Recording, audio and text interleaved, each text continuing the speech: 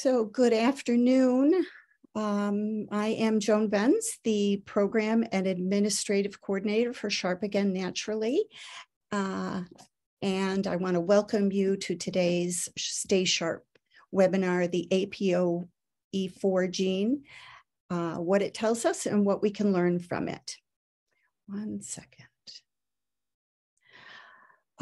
We would like to note that the information in this presentation is for educational purposes only and does not constitute medical advice. Our information is intended to empower individuals and their families and healthcare professionals who want to collaborate in the most effective ways on this journey to health and well-being. Please see a licensed and qualified medical professional for your medical needs.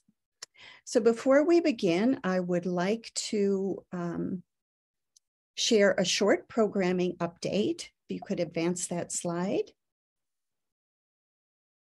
Our final webinar of 2022 is open for registration. Better Detox equals Better Brain, and that will be on Wednesday, November 9th at 12 p.m. Eastern Time. As soon as we have our 2023 webinar and Stay Sharp coaching program schedules, we will share those dates with you via email and social media, of course. One second. And so I would like to thank you for joining us this afternoon for our ApoE4 Gene webinar. I'd like to welcome and introduce our speaker, Dr. Corinne Spencer. You want to slide that? Dr. Spencer was inspired as a teenager to become a neuroscientist when her grandmother was diagnosed with Alzheimer's disease. Dr. Spencer went to the University of Michigan in Ann Arbor and double majored in chemistry and cellular and molecular biology. She then went to the University of Pennsylvania, where she earned a PhD in pharmacological sciences.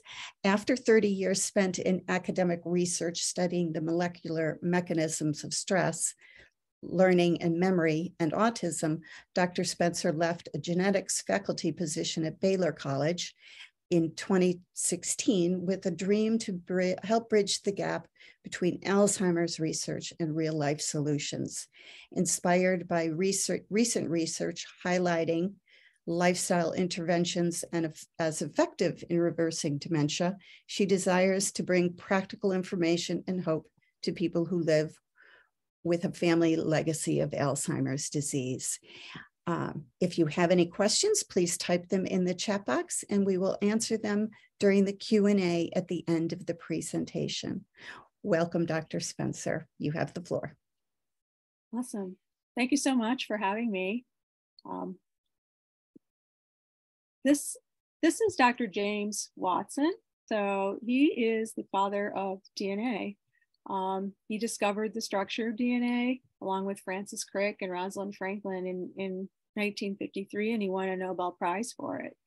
In 2007, I was employed at Baylor College of Medicine, and my department, the genetics department, was involved in a $1 million project to sequence his entire personal genome. It took 2 months, and they presented it to him on a DVD in a ceremony at Baylor, and I had the pleasure of being there. So one thing I thought was very interesting was that, out of his entire genome, 3 billion bases, 24,000 genes, there was one gene he did not want to know about. And I'm sure you can guess, because it's the topic of today's seminar, that was ApoE4.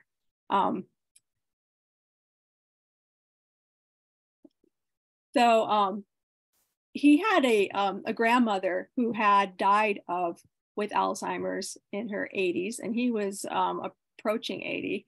And so he didn't want to know about it because at the time, it was thought that there was nothing that could be done about it. Now, this was way back in 2007.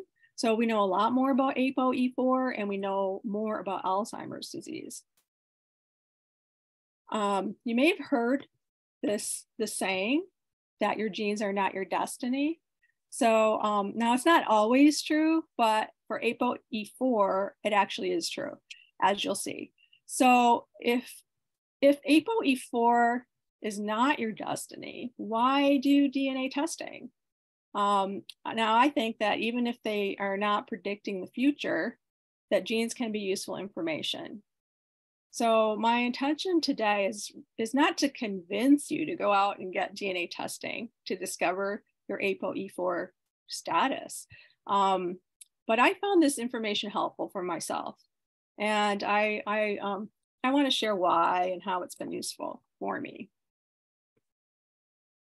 So today, what you'll learn about is the connection between ApoE4 and Alzheimer's risk, how ApoE4 contributes to Alzheimer's, the benefits of knowing your ApoE4 status. I'll share 3 ApoE4 inspired lifestyle recommendations, and we'll discuss DNA testing considerations.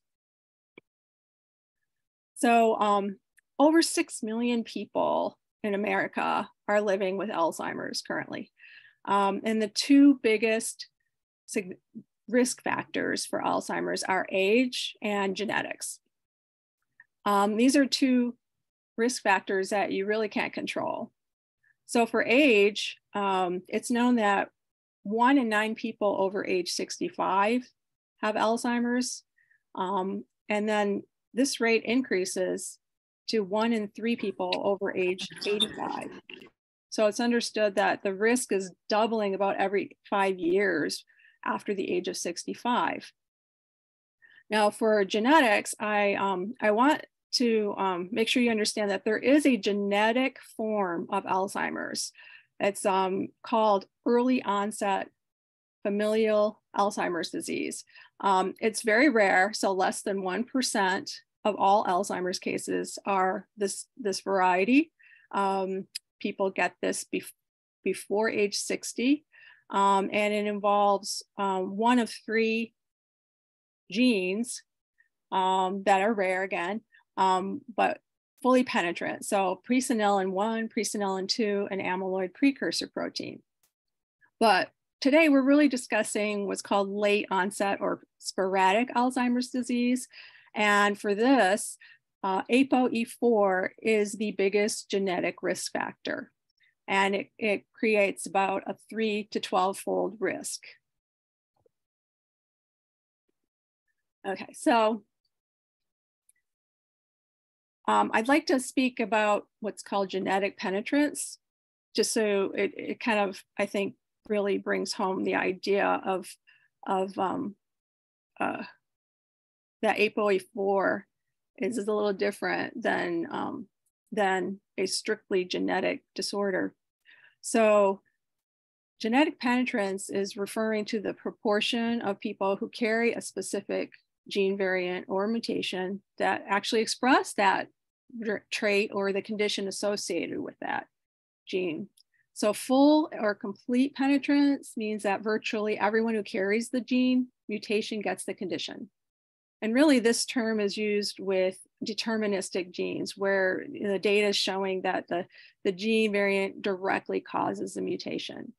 So examples of fully penetrant genetic conditions are the early onset familial Alzheimer's and Huntington's disease. So, 99+% of people who have a genetic mutation associated with these diseases are predicted to get the disease.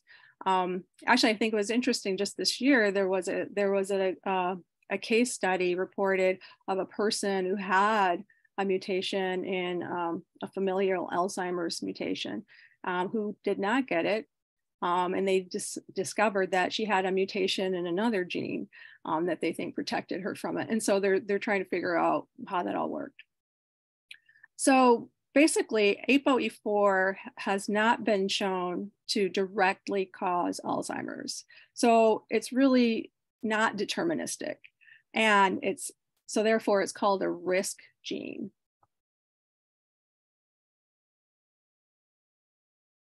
Okay.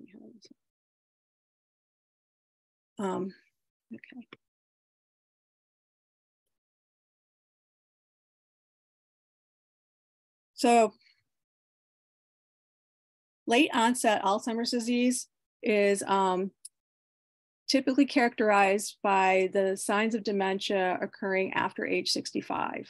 So 90 to 95% of all Alzheimer's is late onset, but it's been seen that there's an increasing rate of non-familial Alzheimer's before age 65. So it's early onset, but it's not familial. And so far, over 60 sporadic or late onset Alzheimer's disease associated genes have been identified. Now, ApoE4 was discovered in 1993, so like almost 30 years ago. And it was and remains the biggest genetic risk factor for late onset Alzheimer's disease. It's found in about 40% of all Alzheimer's disease patients, but this varies worldwide, and it is not 100% penetrant.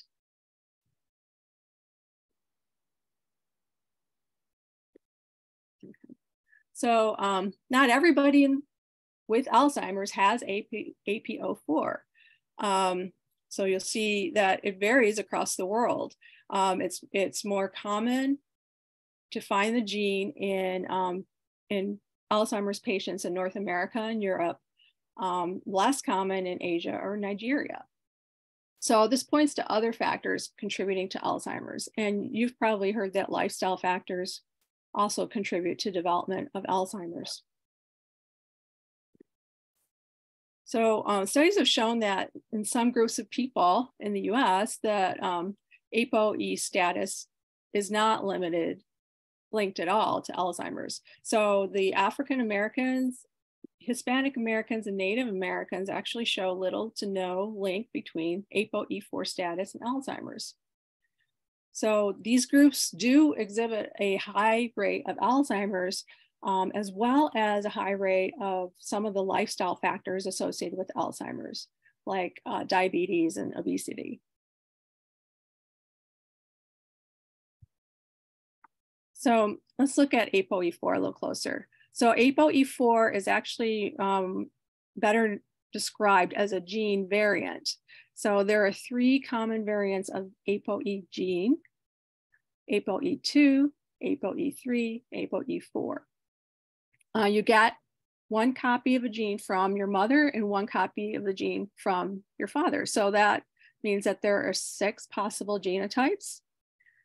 Okay, if you have just 1 copy of ApoE4,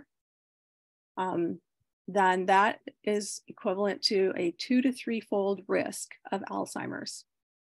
2 copies of ApoE4 are connected to a 9 to 12-fold risk of Alzheimer's. Now, approximately 15 to 20% of Americans have at least 1 copy of ApoE4, and it's more rare to have 2 copies, with only 2 to 3% of Americans having 2 copies. Okay, so not everyone with ApoE4 gets Alzheimer's, right? So what I'd like you to focus on here is, first of all, people who don't have ApoE4 also get Alzheimer's. If you look at but as you get more copies, so with 1 copy of ApoE4, you have 2 to 3-fold more incidence of Alzheimer's. With 2 copies of ApoE4 or homozygous, you get even more. Now the numbers, I don't want you to focus on the numbers because they keep revising these as more and more people get genotyped. And that's part of it. The homozygous condition is so unusual that in particular is not been a very accurate number. And I think it's the next slide. Yeah, so it actually was revised in 2007 or 17 to 31 to 40% lifetime risk for homozygous E4E4. So those numbers are going down, which indicates that it really is not very penetrant at all. I mean, when I first saw this number, 91%, I thought like, wow, that's pretty high. But what we're seeing is that it's not as high as that. And I think as more and more people realize the connection with lifestyle factors, that we'll see that number go down even more. Okay, so it's not just genetics, right? So how does it, and we know that lifestyle connects to Alzheimer's risk. So how does it compare? So, right, I said that one copy of ApoE4 leads to a 2 to 3-fold increased risk of Alzheimer's. What other lifestyle factors have a similar rate of increased risk for Alzheimer's? And there's a lot of them: diabetes, obesity, chronic insomnia, lifelong onset depression or late life onset depression, post-traumatic stress disorder, having 2 or more bouts of head injuries, heavy smoking, and heavy drinking. So many of these are in our control, and I'll be coming back to lifestyle factors later in the talk. Now this was relative to one copy of ApoE4. And to be honest, there are no known lifestyle risk factors greater than having 2 copies of ApoE4. So let's take a closer look at this gene, ApoE4. ApoE4 is a gene variant of the ApoE gene. The gene encodes instructions for making apolipoprotein E. So apolipoproteins are proteins that bind and transport fats. Fats include cholesterol, lipids, omega-3 fatty acids. And they also transport things that are carried along with the fat, such as fat-soluble vitamins and toxins. Apolipoproteins are components of lipoproteins, such as LDL, HDL, VLDL. Now, you've probably heard of some of those if you've had your cholesterol tested. Now, there are 6 major subtypes of apolipoproteins: A, B, C, D, E, and H. There's several minor subtypes and subtypes. So it's a big family. And ApoE is the major apolipoprotein found in the brain. And there are 3 common gene variants: ApoE2, ApoE3, and ApoE4. Okay, the 3 gene variants arise due to single nucleotide changes in the gene. So the ApoE3 is the normal gene, and a single base mutation, single nucleotide mutation, gives rise to ApoE4, and a different single nucleotide mutation gives rise to ApoE2. Now, when the DNA is translated into RNA and then translated into protein, these mutations result in 3 different protein isoforms.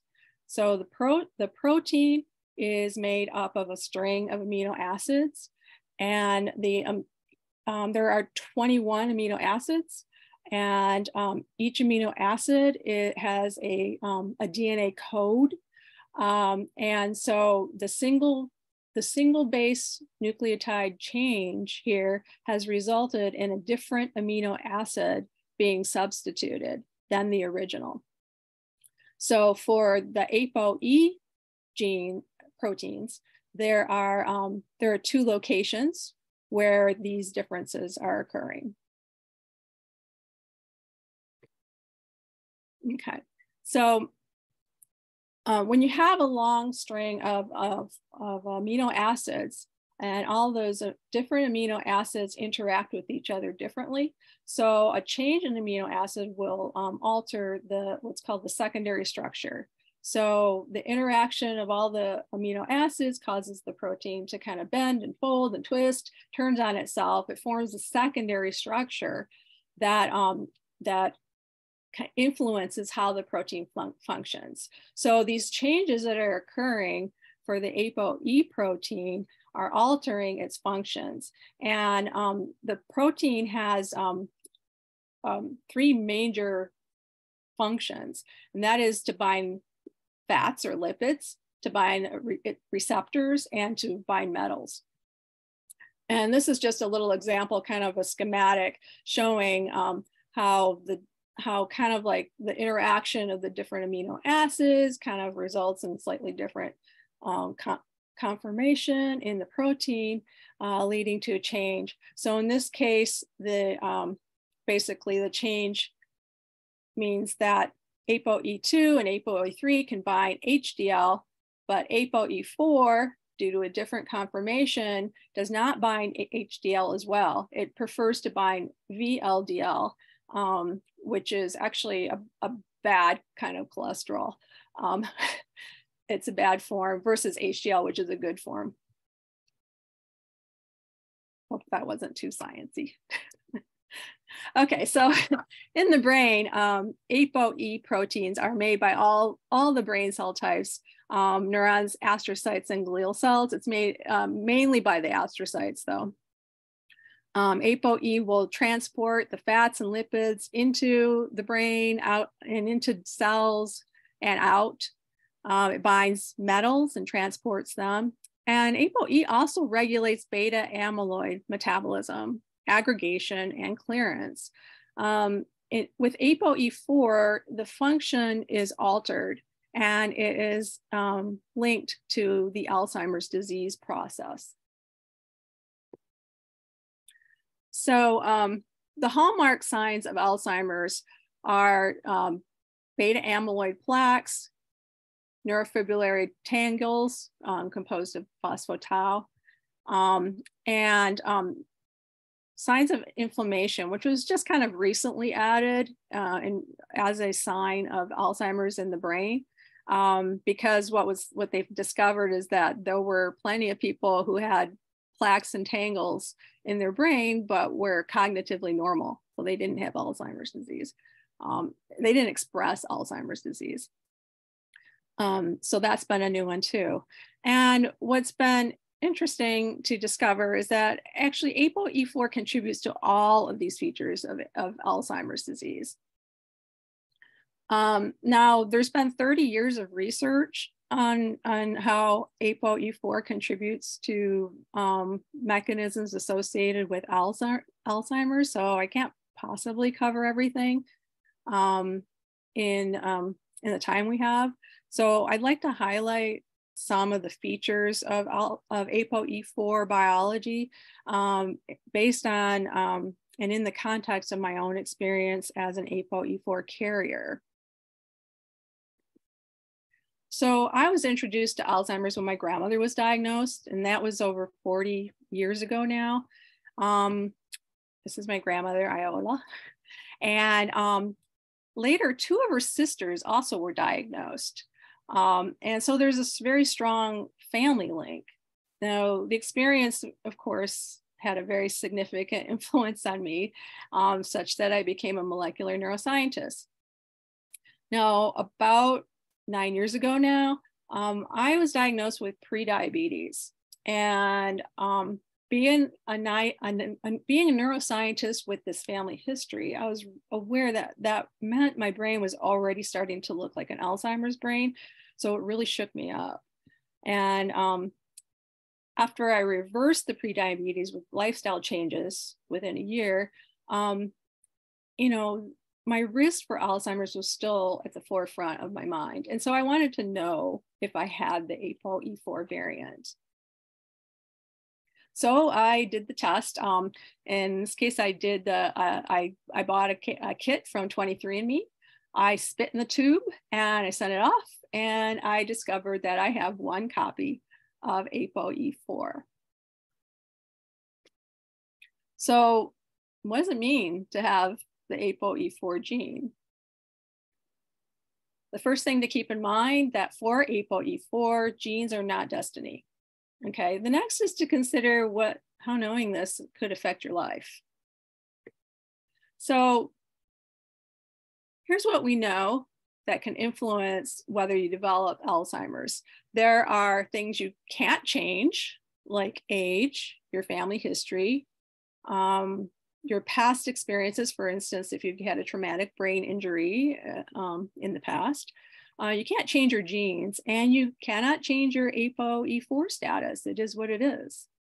But you can change lifestyle factors.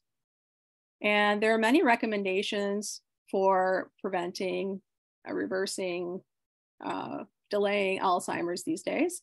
They include nutrition, exercise, sleep, managing stress, managing chronic conditions, getting mental and social stimulation, and avoiding toxins. And you can also change your mindset. So sometimes these recommendations can feel like a lot. It's a long list. It's a lot to keep in mind and have to do. So what I found is that having ApoE4 has helped me, for one, keep serious about it, and to do the things. And also it's helped me to prioritize the different parts of it. So I'd like to share with you 3 ways that having ApoE4 has inspired and influenced my lifestyle decisions. They revolve around how ApoE4 affects beta amyloid, how it affects the fat metabolism, and toxic exposure.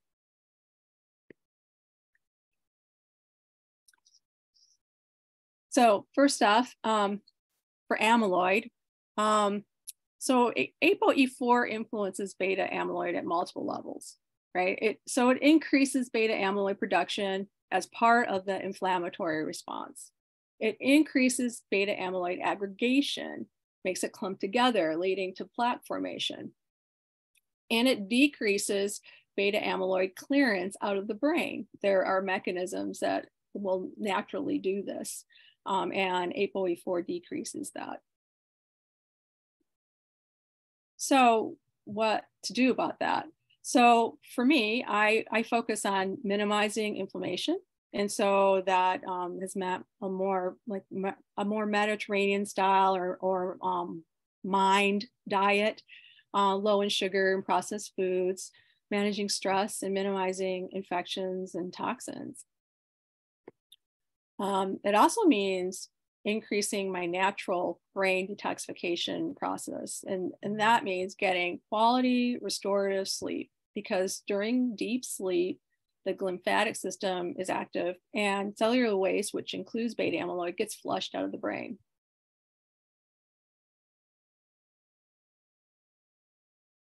So for fats, I learned that the ApoE4 binds and transports fats less efficiently. And that sometimes the chemical version of the fat matters. So for instance, the omega-3 fatty acid DHA can come as a free form, like it comes in fish oil supplements, versus phosphatidylcholine DHA. And that is present in fish.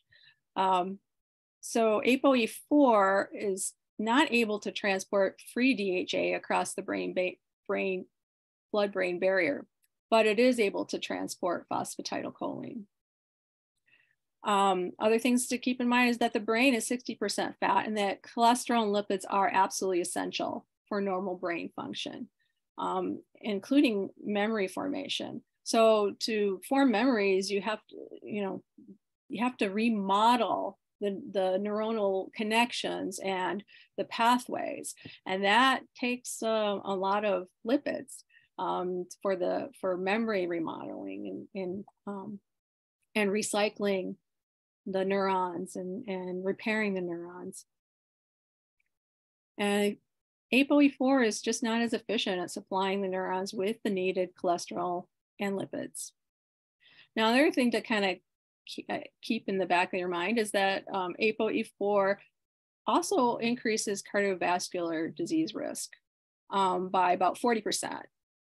Now, I keep this in perspective compared to the Alzheimer's risk, which is 200 to 300 times percent risk. So often in my mind, maybe because I don't have as much of other cardiovascular risk factors, that I kind of think that that the Alzheimer's risk outweighs the cardiovascular risk. And so kind of with that in mind, I approach things maybe a little differently than somebody who had cardiovascular risk might. So for me, I look to consume more high quality, healthy fats. So things like nuts and seeds and avocado. I eat more fish versus just taking fish oil supplements. And that's because the fish provide the phosphatidylcholine DHA, the form of DHA that ApoE4 can transport across the blood-brain barrier. And I do keep an eye on my cholesterol numbers, especially when I initially changed my diet for prediabetes prevention. I went low carb, which meant that it was kind of natural to increase fats, and so I did see an increase in cholesterol, mild increase, not very high. Now, a lot of people who have ApoE4 are kind of warned against going on a higher fat diet. I think that it may be, this is actually true for some people, but the nice thing about cholesterol is that you can test it, you can see. So for me, my cholesterol did not go that much higher. It did go up a little bit, but also my HDL went up. And if your LDL does go up, you can get an expanded lipid profile, which I did. And I found out that my slightly increased LDL actually was in the majority of having the light and fluffy kind of LDL as opposed to the arthroscopic kind of LDL. Okay, so for toxins, this part was really new to me. Toxins were really not on my radar until I learned this about ApoE4. So ApoE4 binds metals and transports them, but its function is compromised due to the amino acids that are unique to it as opposed to ApoE3 or 4 or 2. So ApoE4 is unable to bind divalent mercury as efficiently as A3 or E2. And mercury is a known neurotoxin. Okay? It's been known to cause what's called Mad Hatter syndrome. So I think this was in industrial England. When they were making hats, they used mercury in the process. And what ended up happening is many of the people who worked in the factories would go mad. Basically they had dementia. And it was tracked back to mercury. So, and there are many studies that show that ApoE4 carriers are more susceptible to the neurotoxic effects of mercury, lead, and cadmium. And, my guess is other metals as well. So what are the actions here? So I switched to eating more organic produce and also organic pasture-raised animal products. Many toxins are fat soluble. They get carried in fat tissue. So I think that it really made sense to upgrade the quality of the animal products I was consuming. I also do what I can to avoid or limit heavy metal neurotoxin exposure, especially mercury. So I stay away from tuna and other largemouth fish. And eat more what's called smash fish. So smash stands for salmon, mackerel, anchovies, sardines, and herring. These fish have smaller mouths or very small, so and don't live as long. So they don't tend to accumulate toxic metals to the extent that other large mouth fish do. I'm also mindful about my amalgam fillings. I have a few, and so I've decided to keep mine for now because you can get a very large exposure if you have them removed.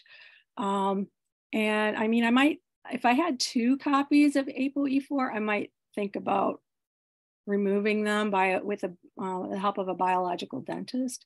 But for now, I'm keeping mine. But I keep in mind that if if it becomes damaged and needs to be removed, that I probably will seek the help of a biological dentist. I also do things like enhance the elimination of heavy metals by doing sauna, and it's kind of a nice thing. And there are metals that are eliminated through sweat that aren't as efficiently eliminated through any other route of detoxification in your body. Yeah, so in hearing about your next seminar, it's like, I think that's great. I will actually sign up for that seminar and learn more about detoxing, because I think that this is a big deal for people who have ApoE4. Okay, so my ApoE3, ApoE4 lifestyle, it keeps me inspired to keep learning about ApoE4 and Alzheimer's prevention. And it keeps me honest about my current health practices. You know, I don't like to exercise, but, you know, I keep in mind like, oh, you know, I'm at risk for Alzheimer's. I need to exercise. Or like if I am tempted to eat sweets, you know, I might think about this. You know, I don't want to slip back into getting prediabetes again, or having it progress to diabetes. It really motivates me to continue to up-level my health practices, especially those connected to ApoE4. And it inspires me to live my best life now, not to wait, right? Because it's possible. It's possible I might get Alzheimer's. So I'm going to do all I can, and I'm not going to wait for a magic pill. I am going to, and I'm going to live my best life now. Yeah. So when it comes to testing versus not testing, what are the considerations?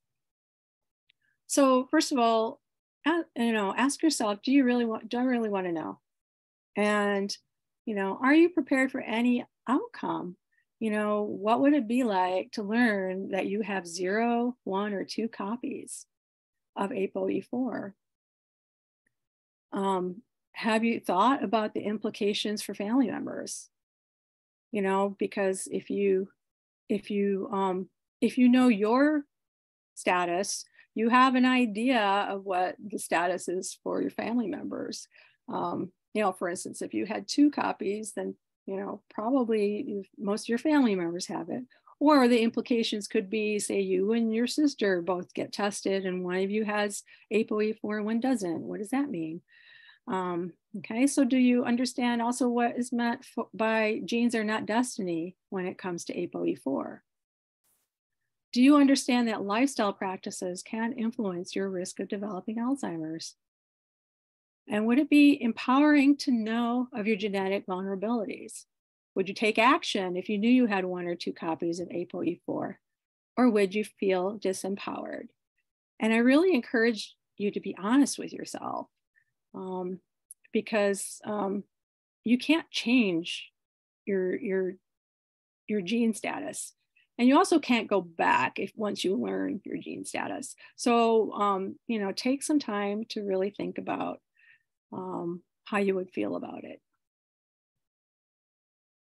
Okay, so if you want to do this, the 2 most popular DNA tests are 23andMe and Ancestry DNA. I've done both.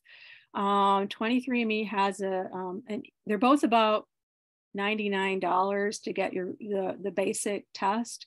And 23andMe has an easy add-on health report option where you can find out your ApoE status. I think it's about $100 more. Whereas Ancestry DNA, you need a third-party DNA analysis to find out your status. And that's because Ancestry for a brief period of time was creating a health report, but I see that they're not doing that anymore. So I don't know what happened with that. But their emphasis is really on Ancestry versus the 23andMe, they're really focused on health research. Now, there are some privacy concerns that people have about 23andMe. They will sell your data, although I think you can opt out. I know I was able to opt out, and I just don't know if it's current option. They collaborate with some big pharmaceutical companies and sell their data. Interestingly, the Ancestry DNA's chip contains twice the number of clinically relevant SNPs. So the SNPs are the sequences that contain the single nucleotide polymorphism or change with some surrounding sequence. Both companies have about a similar number of total SNPs, but on Ancestry DNA's chip, they have more relevant SNPs. Okay. So just to let you know, I went to the 23andMe site and they're having a sale right now. So until the end of the month, you could get $70 off from their health and ancestry kit. So it's a good time to consider doing it right now. So that's $70 off, I think about $199 for the two tests together. So it's something to consider. Okay, so that's what I have, and I'm happy to entertain any questions.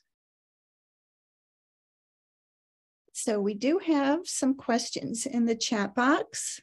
Awesome. Should I stop share? Sure. Okay. And if people have questions, they can raise their hand or unmute, but Lynn asked, she said, I was not clear about the I'm not sure. She writes APE4/4, and I'm not sure if that might have been a typo, being 30 to 40% versus 91% as of 2017. Is there a citation? Yes, I can provide that. It's a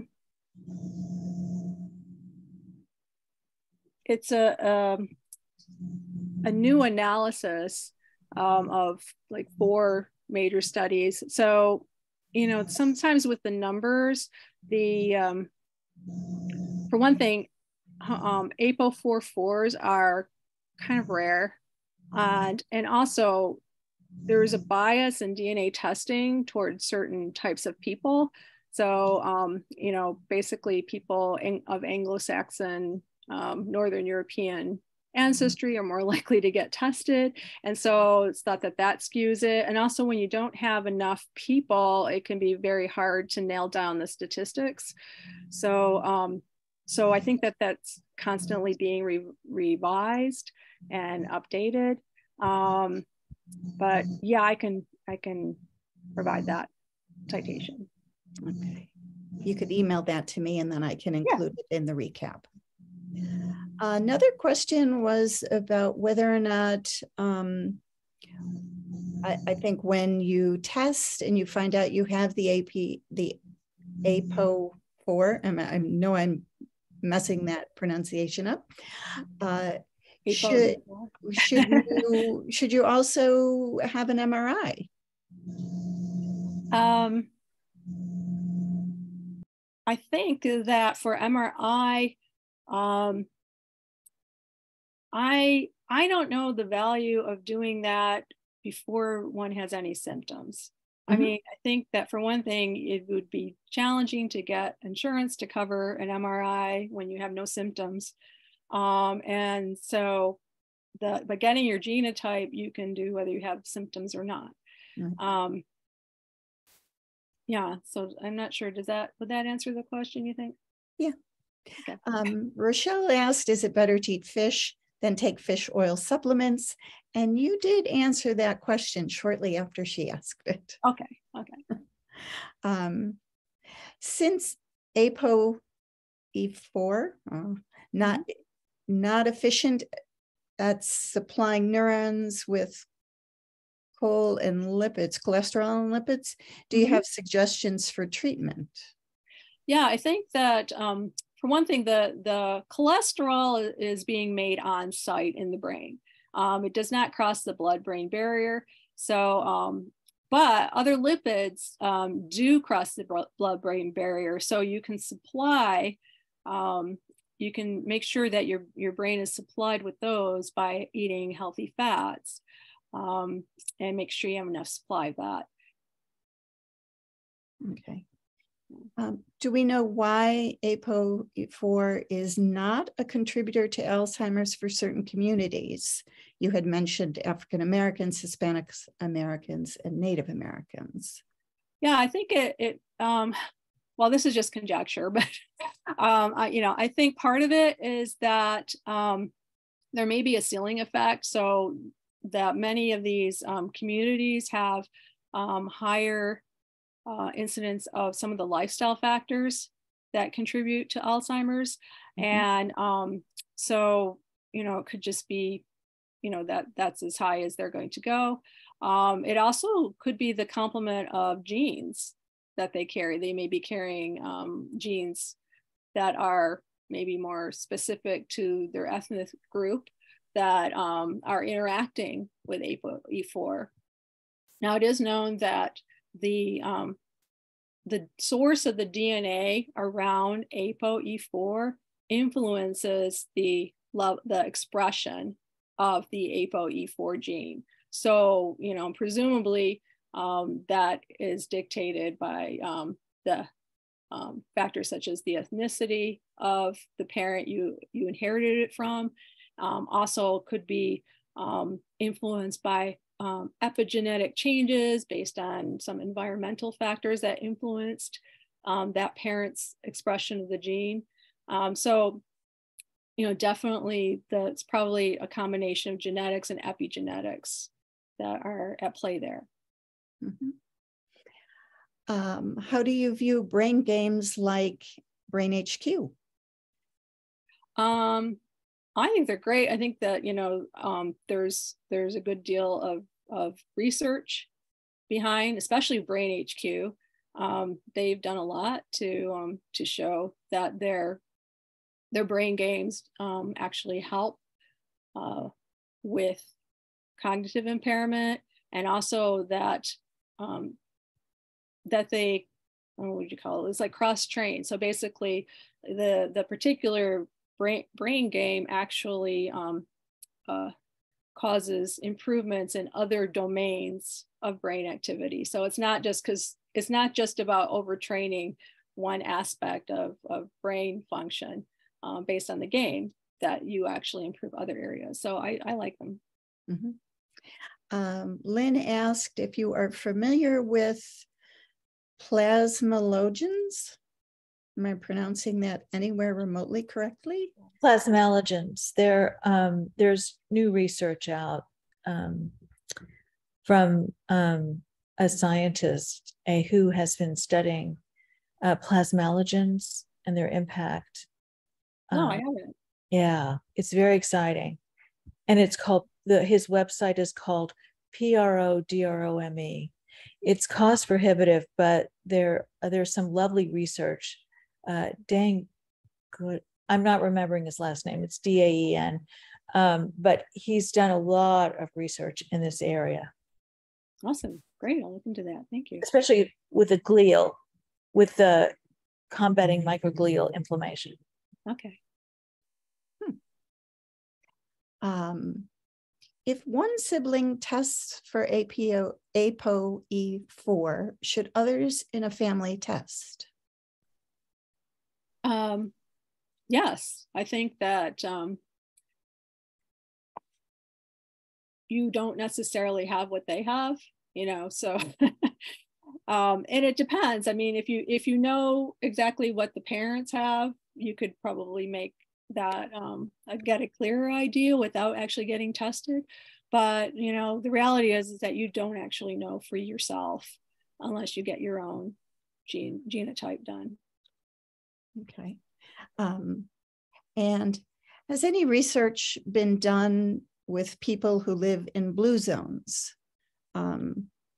I believe those are areas where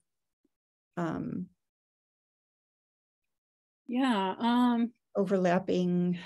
I think I'd say a little bit yes and no. I mean, I know that for the Mediterraneans, that actually the connection between ApoE4 and Alzheimer's risk is less in Mediterranean Europeans versus Northern Europeans. Also, some of the blue zones are thought to be more, I guess, perhaps be more aboriginal in a sense, and that the gene maybe behaves differently in that location versus if, for instance, people who have Western diets. There's this idea of the ApoE4 being kind of like a thrift gene, and that the problem especially comes in when it's combined with like a Western diet and Western lifestyle. So if there's this thought that if people in some of these communities where they have healthier living style, and that they may or may not have ApoE4, but that may be the reason why the risk is not as high with having ApoE4 until they actually move to the US. For instance, so the African Americans, there's there is a difference in terms of they have a higher incidence of Alzheimer's in the US, but people in Africa actually have a lower incidence, and it's thought to be reflective perhaps of the interaction between genes and Western lifestyle. Mm-hmm. Susan asks, is there research about pickleball? And I'm not exactly sure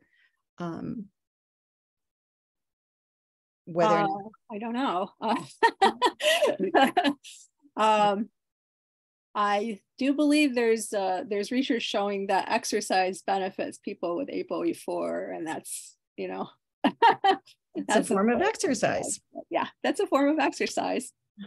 And Lynn shared the link to Dane Goodenou's website, okay, awesome. So I'll include that. And